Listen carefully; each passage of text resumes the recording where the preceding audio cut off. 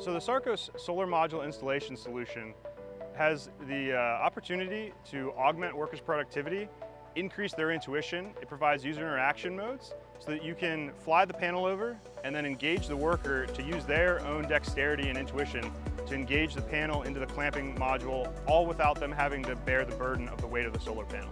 The second, alongside that, is safety, where lifting these heavy modules, installing these heavy modules, you have a chance to provide pinch points, fatigue-related injuries, and our system works to prevent that by offloading the burden of the panel. Some current industry challenges that we're focusing on are labor shortages. So providing automation to increase worker productivity, facilitate greater productivity per worker in the existing work pool. The second is safety, providing a safe robotic system to work around, as well as keep the workers safe from stress-related injuries. And the third is data. When you're collecting and installing solar fields with robotics, you're constantly collecting data, and you can cycle that data back into the EPCs and their data management systems and create a holistic data field around that will exist throughout the life cycle of the solar installation.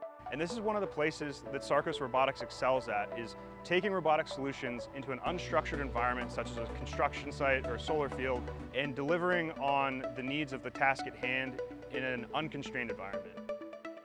It's a way for us to grow. I mean, right now, renewable energy is like 3% of total generation. And to hit the targets that the government has set out for us, we've got to grow exponentially here over the next few years. As we progress into this new era of solar generation and renewable generation in general for America, it's going to be finding the workforce that we need to install. We view automation as a way to make each labor hour that we have to use on our projects more valuable. It's a way that we can get skilled workers fun and interesting jobs and allow them to maximize their potential. We chose Sarcos because of their experience in putting technology in challenging environments through their DoD and DOE work.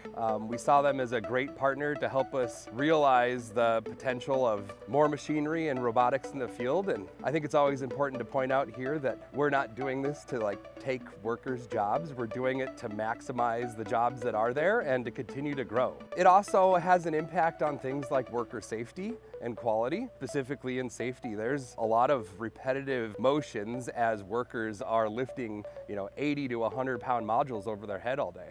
And those types of things add up over time, and we want to help prevent that, keep our workers safer, and this is a way to do it.